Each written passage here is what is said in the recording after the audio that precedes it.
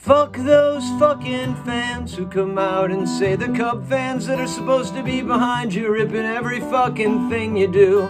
I'll tell you one fucking thing, I hope we get fucking hotter than shit just to stuff it up them 3,000 fucking people that show up every fucking day. Because if they're the real Chicago fucking fans, they can kiss my fucking ass right downtown and print it.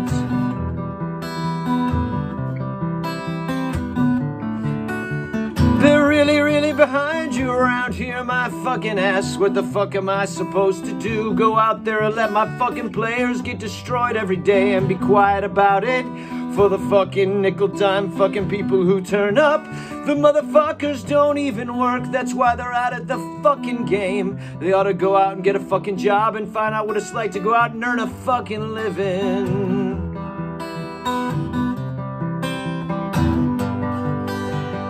85% of the fucking world is working.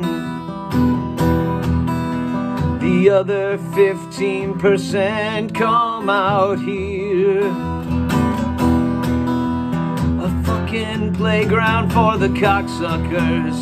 Rip them motherfuckers. Rip them fucking cocksuckers like the fucking players. We got guys busting their fucking ass and them fucking people boo. And that's the Cubs my players get around here. I haven't seen it this fucking year.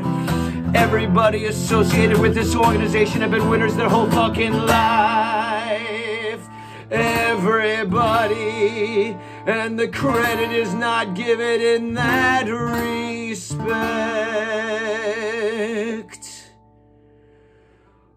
Alright, they don't show because we're 5-14, and unfortunately that's the criteria of them dumb 15 motherfucking percent that come out today baseball.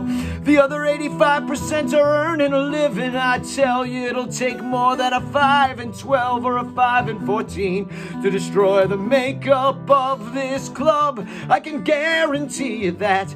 There's some fucking pros out there that want to win, but you're stuck in a fucking stigma of the fucking Dodgers and the Phillies and the Cardinals and all that cheap shit. It's unbelievable. It really is.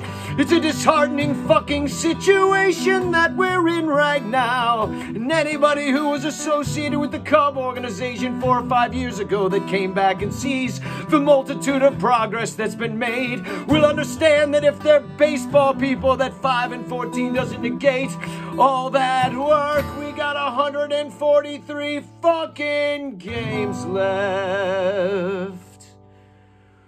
What I'm trying to say is don't rip them fucking guys out there. Rip me. If you wanna rip somebody, rip my fucking ass. But don't rip them fucking guys. They're giving everything they can give. And right now they're trying to do more than God gave them. And that's why we make the simple mistakes. That's why.